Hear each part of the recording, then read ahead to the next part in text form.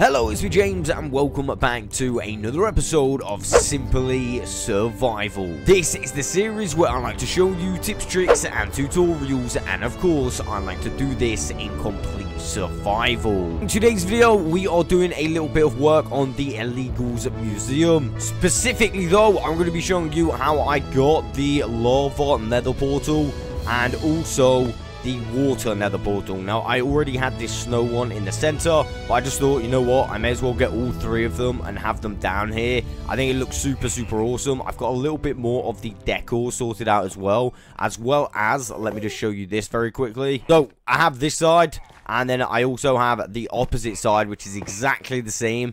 And I've also nearly done the decor in here as well. So I've just got to do the ceiling, and then I can have something else in here.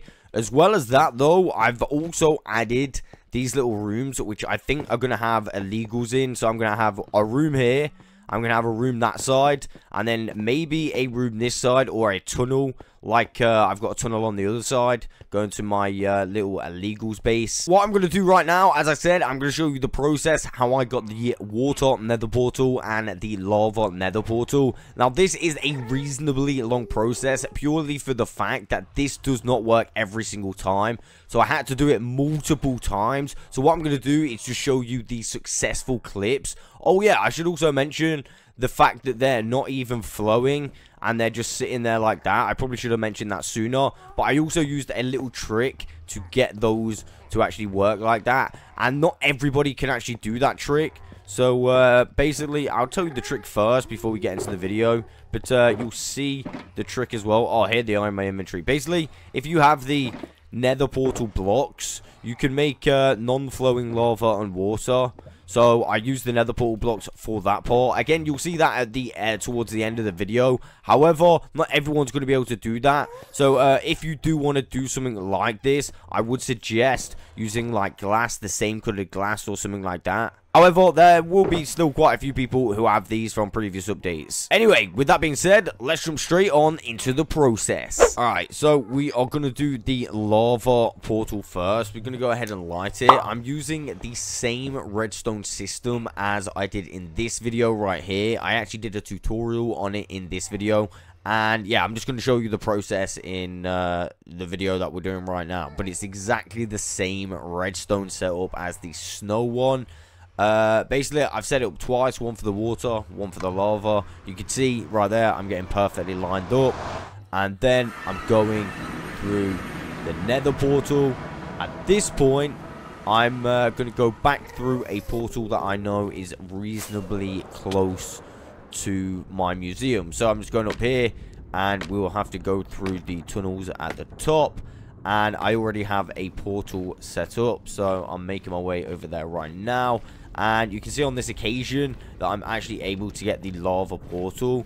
However, like I said, this process doesn't work every single time. I did have to do this a fair few times to get this outcome. So you're going to see me come out on a portal that's above my museum. You do have to come out on a portal that's 60 blocks away for this process to work. So I believe that's around 60 blocks away. I don't know, it just worked last time for the snow one. So I thought if it worked, don't change it. Leave the portal exactly where it is, you know what I mean. And yeah, I'm making my way down here. And you can see that I successfully have a lava nether portal right now. I get super excited. As you can see, it's super nice. Now all I've got to do is basically make it so it don't flow anymore. That way we can have it freestanding rather than with the glass. So now, after I've got the lava portal, I, of course, need to get the water portal. It's exactly the same process. Again, I tried this many times, but it didn't work. You can see I was just setting it up from a previous time that it didn't work.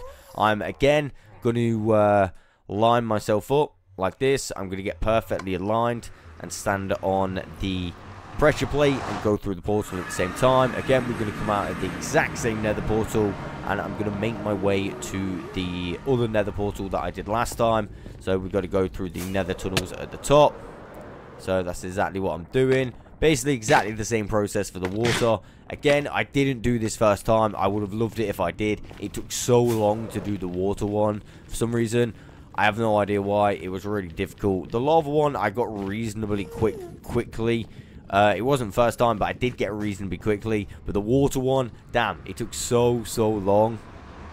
So you can see here, we're coming back through the nether portal now and heading back down to the basement where the portals are. So we will be able to see we have successfully got ourselves a water nether portal this time.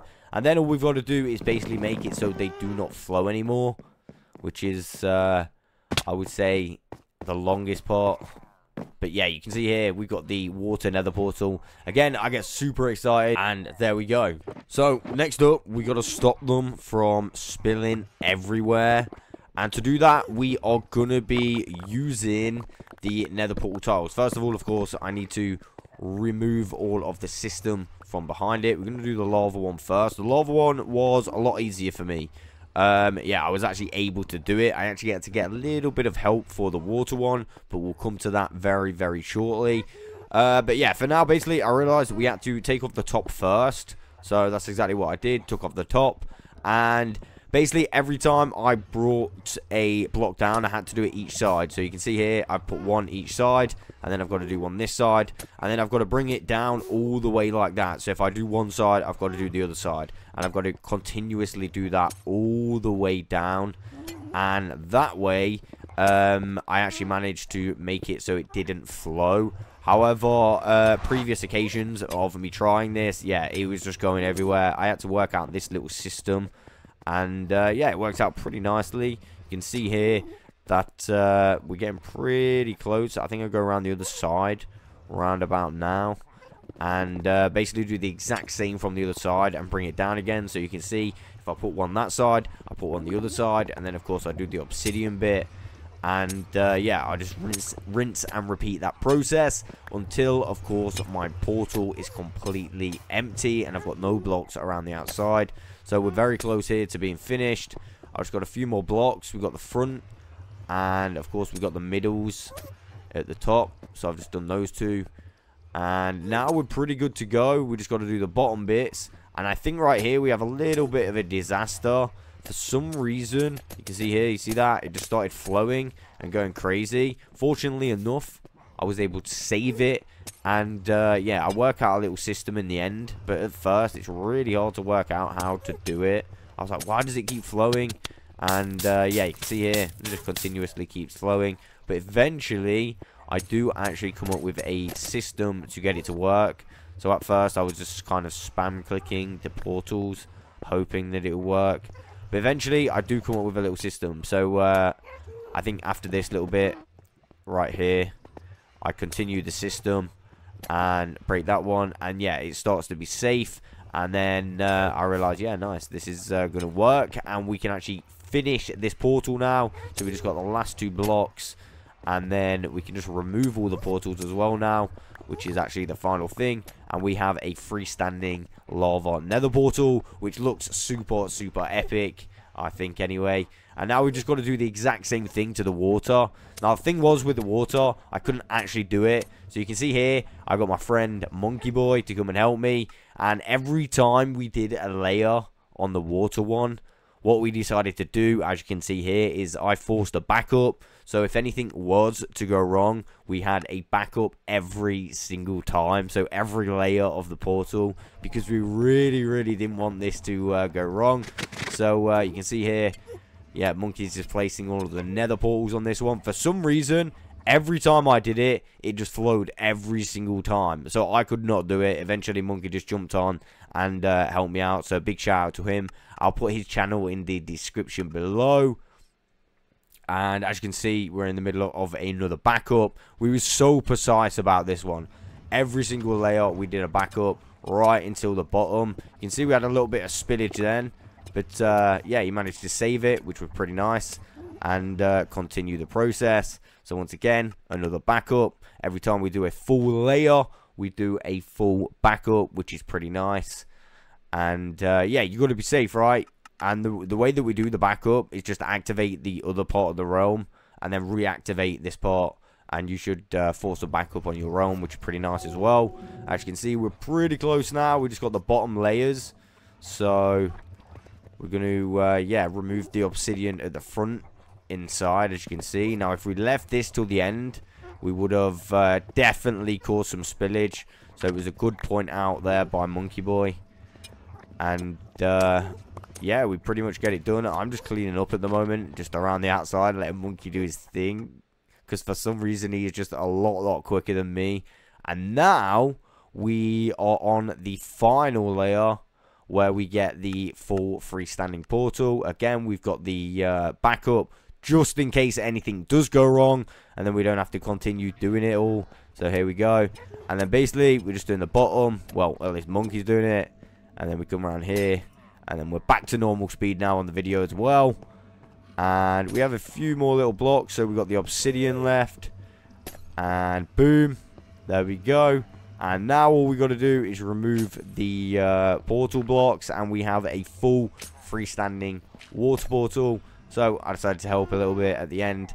And, you know, take away that portal. We also have to remove the obsidian from each side of the portal, just so it matches the floor. So I do that little bit as well. Pretty nice.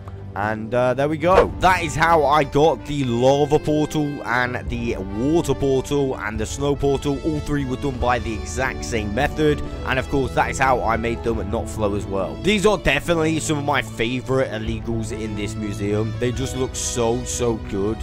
I mean, just look at that lava one. How epic does that look?